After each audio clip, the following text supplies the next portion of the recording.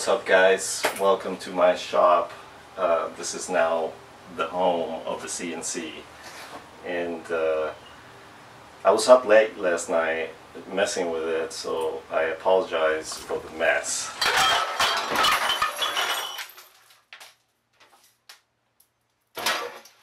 Yeah, I made this with the Sharpie.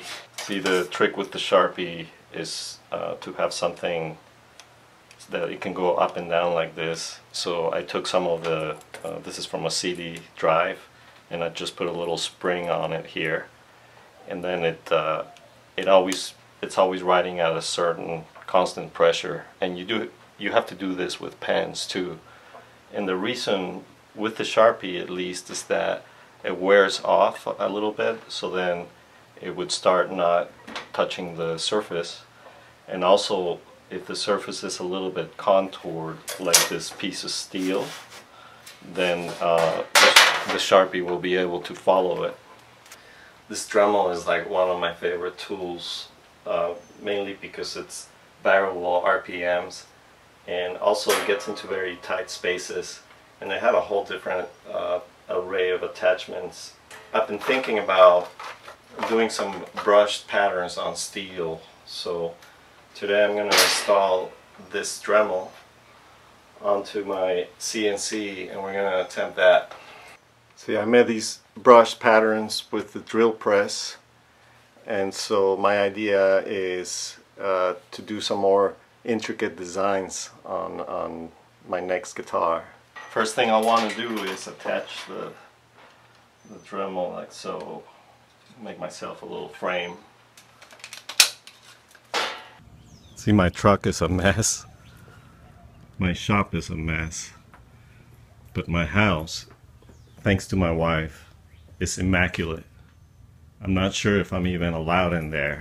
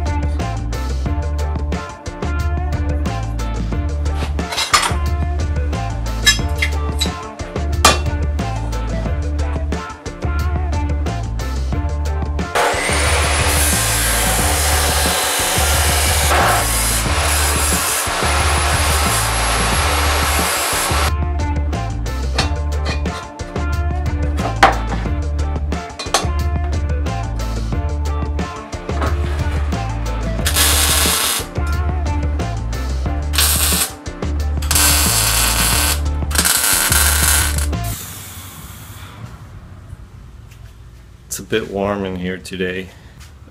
We're approaching 100 degrees. Shit, that's cool.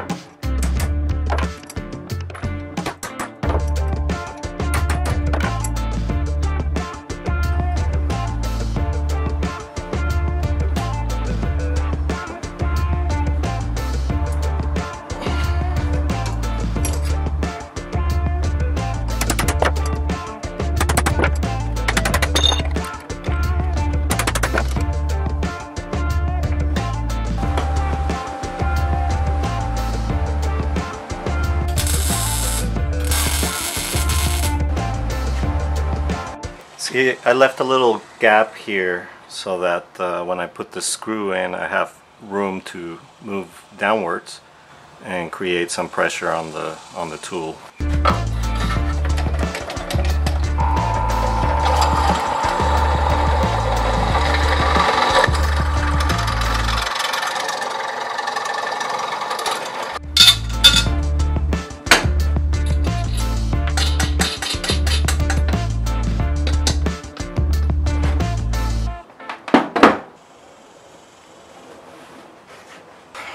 Alright guys, this thing is in here solid, it's just not going anywhere.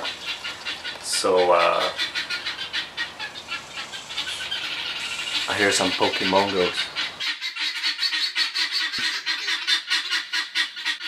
Babe, what the hell are you doing? I'm catching Pokemons! Okay, maybe let's not do that. Focus, man.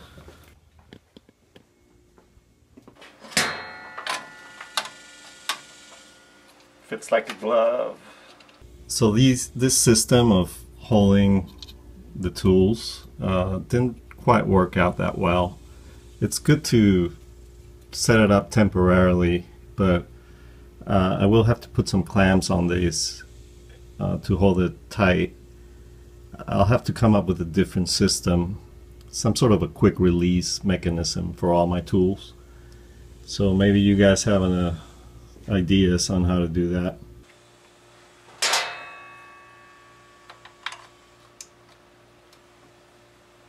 I'm going to start with this small brush right here. I'm going to cut me a piece of steel and go for it.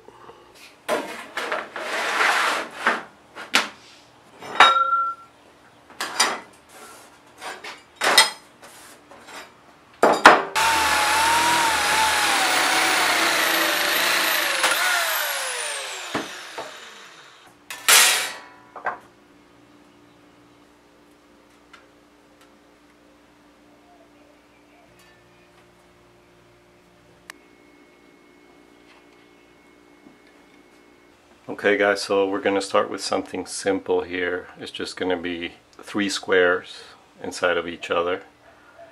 I set my depth per pass at 3/1000ths of an inch. That's the minimum.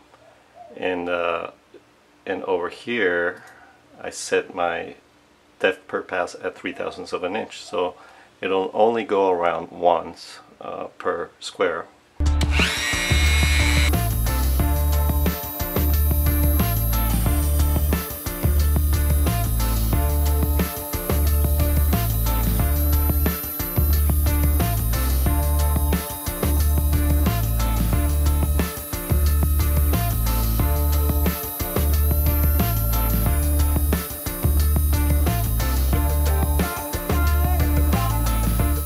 Wow, that looks so cool. It's probably hard to see it on video, but it has this depth to it when you shine the light different ways. I want to try more complex designs. See how that works.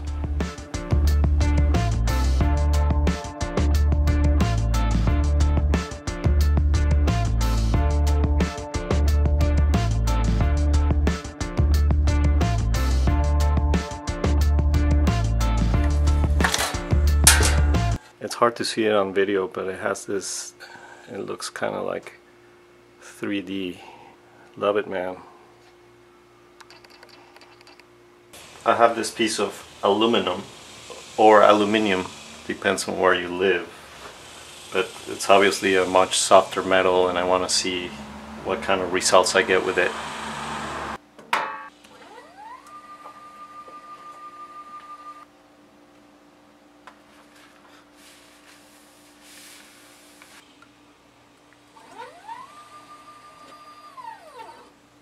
Okay guys, I'm going to pull in one of these designs that are in this design library, and I kind of like this one.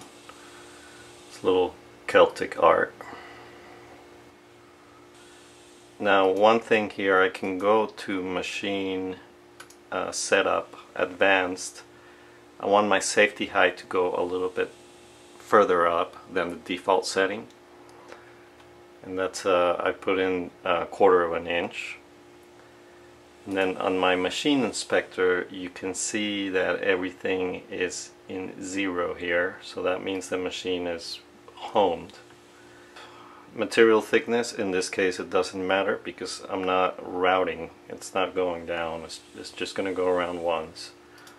Bit size, I'm going to say it's 1/4 of an inch, although it just doesn't really matter. And here, now that the machine is homed, I'm going to confirm that home position. Okay, now I'm going to say raise the bit. Guys, sometimes these bristles come loose. When that happens, the only place they want to go is straight into your eyes. So, protection. Here we go.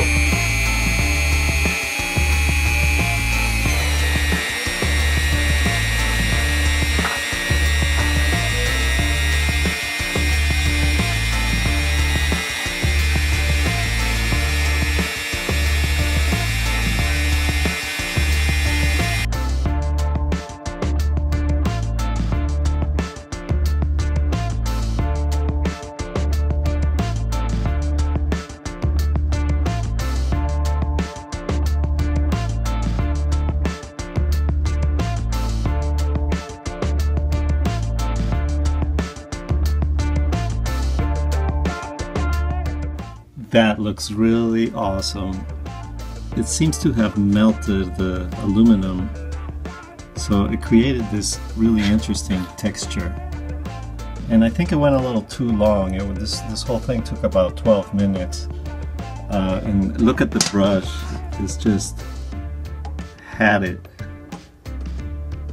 So shorter runs would be better, but wow, that is so cool. It works a lot better in aluminum. You see, it kind of melted the aluminum everywhere.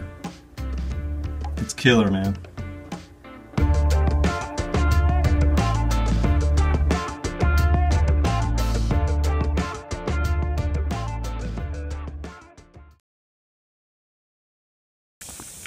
I appreciate all your comments. Most of you guys are really great people. I haven't had any trolls, except for Fart Attack. You're a troll, man. I have to block you from my content because you're just a nasty person.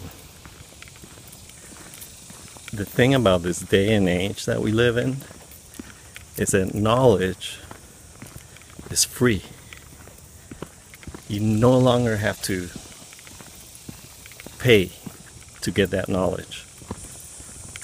I've gotten more education out of YouTube than high school and college combined.